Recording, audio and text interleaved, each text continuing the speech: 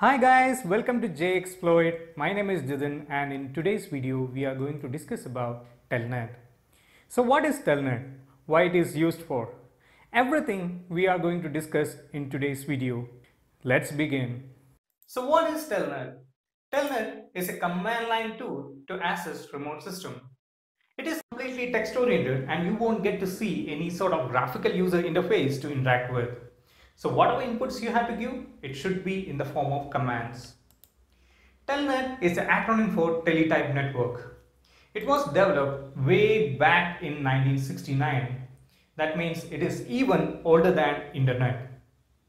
Telnet follows a client-server protocol and the traffic is completely bidirectional. Last but not least, Telnet uses port 23. That means you have to ensure that the port 23 is open in the remote system in order to access it. If port 23 is not open in the remote system, then you won't be able to access it using Telnet. Why Telnet is used? So Telnet is basically a command line tool to access remote computer. So if a Telnet service is running on a remote system, then you can pretty much access that system with a very simple command, that is telnet space the IP address of the remote system. This will open up a telnet session right in front of you. Not only that, once the connection is established, you can edit files and run programs on that system.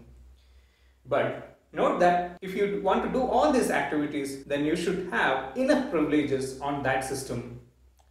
Third one, you can also use Telnet to check the open ports on a remote system. So if you want to check whether a specific port is open on a remote system, you can use Telnet.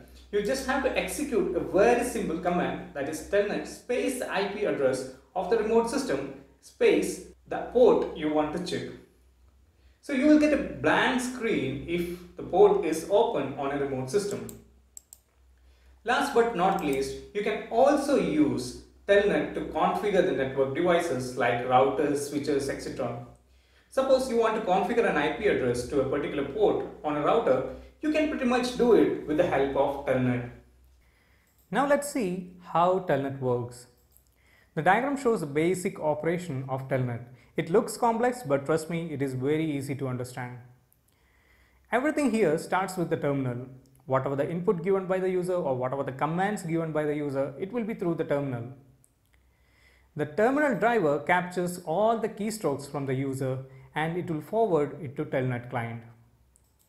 Now, the Telnet client converts those characters into a universal language. Why it is converting into a universal language is for the ease of data transmission. Suppose the operating system used by the client may be Windows and the operating system used by the server may be Linux. But irrespective of the operating system used, it should be able to communicate or it should be able to establish a proper connection. That's the reason why it is converted into a universal language. So after the conversion, it will be forwarded to a TCP/IP stack. So Telnet follows the TCP/IP protocol for the communication. After that, it will be forwarded to the end system or the server. Next one is the Network Virtual Terminal or NVT. NVT sets a standard for both the systems to communicate. It ensures how the data is transferred or what the format of data transmission or what the rate at which the data is transmitted. Everything is controlled by NVT. And at the end, it will be forwarded into the TCP/IP stack of the end system, that is a remote server. After that, it will be passed to a Telnet server.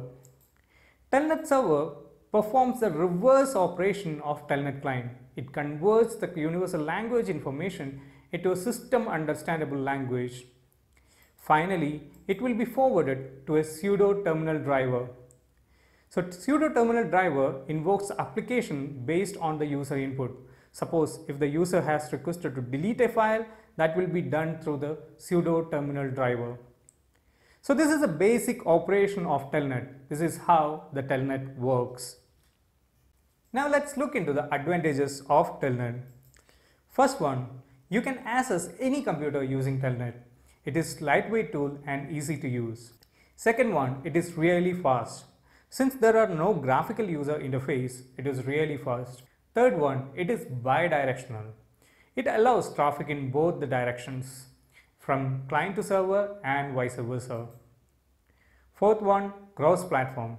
You can use the Telnet in any operating system. Whether it's Windows, Mac or Linux, it doesn't matter. You can use it anywhere. So these are some of the advantages of using Telnet. Now let's look into some of the disadvantages of using Telnet. Telnet is not secure. It is not at all secure because whatever the information transmitted between the client and the server, it will be in the form of clear text. So suppose if I am trying to authenticate with the server, then those information anybody can eavesdrop and get that information. So it is not at all secure to use Telnet.